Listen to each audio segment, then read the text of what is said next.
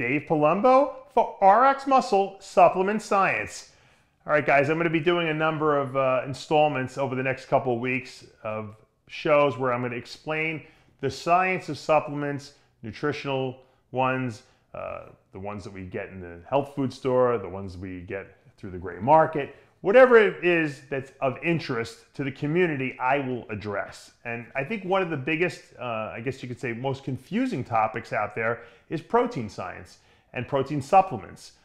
There's a bevy of whey supplements out there on the market, casein supplements on the market, egg protein on the market, milk protein, which is technically, casein and whey. There's vegan proteins. There's branched-chain amino acids, there's essential amino acids.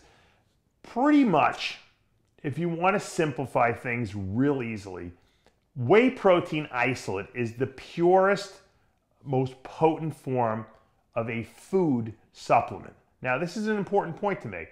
Whey isolate is a complete food. It's whey protein. It's from milk. It's not people putting amino acids into a bottle or putting, all kinds of different minerals or vitamins and shaking it up. This is actually extracted directly from milk. And because of the new sophisticated filtration techniques that we have nowadays, we could actually run whey protein through a filter and get everything out of it except the whey isolate, the whey protein itself. So that's why they call it a whey isolate, because you're isolating the whey from everything else that's in it.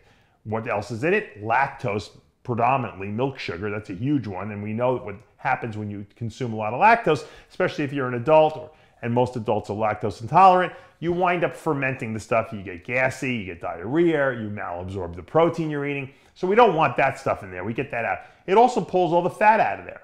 Okay? Usually what you're left with, if you have a good whey protein isolate, is trace carbs. Very, very small amounts. Maybe 1 gram, 1.5 grams. If you start having like 4, 5, 6 grams per serving of carbs, then you're not getting all the lactate. It's not a really good quality whey isolate. And it really technically shouldn't be a whey isolate at all. More than likely it's a blend where they're putting whey concentrate with whey isolate.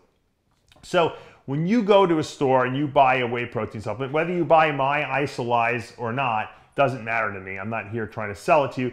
You want a good quality whey isolate, and that could be used in place of food meals, okay? So instead of eating 6 food meals a day, which is a pain in the neck, and you have to cook, and it's more expensive, you can maybe 2 or 3 of those meals do shakes. And what you would do is you would take your whey isolate and you would combine it with some sort of a fuel source. Now, why are you gonna do that? Well, you don't wanna just take whey isolate alone, maybe unless you're dieting, because what's gonna invariably happen is some of that protein will get used for energy in the body, okay?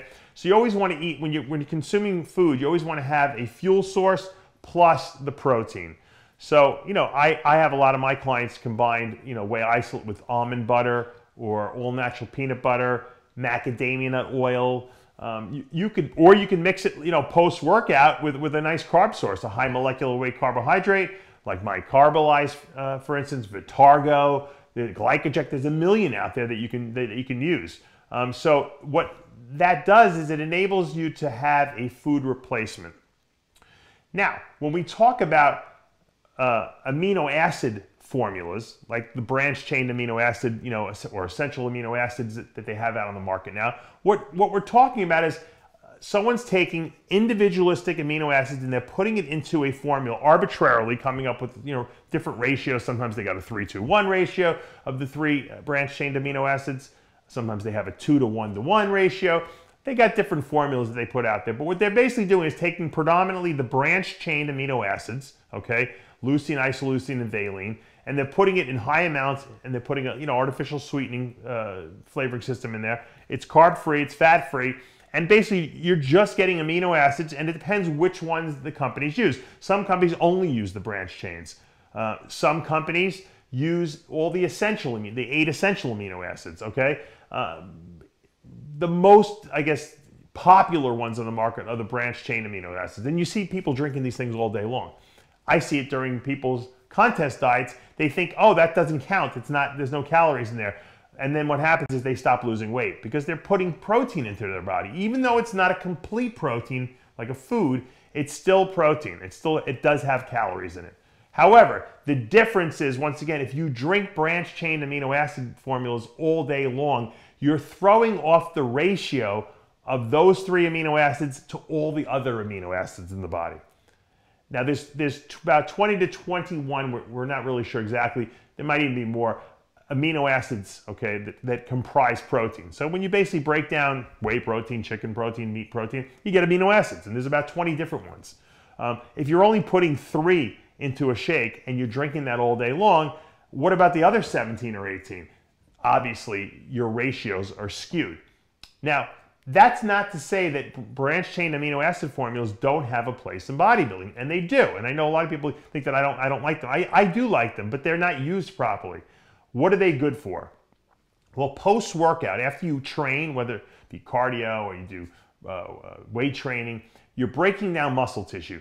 The switch inside your body, okay, also known as mTOR, that turns on the protein machinery, the repair machinery in the body, is flipped on. The switch is turned on by high branched-chain amino acid residues, specifically leucine.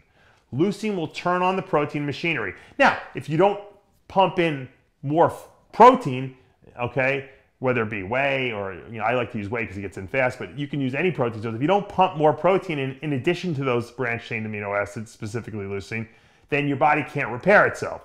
But the switch that turns on protein machinery in the body is flipped on by leucine, okay? Or to a lesser degree, the other 2 branched-chain amino acids. That's undeniable. So post-workout, even, you could take some branched chains if you wanted to.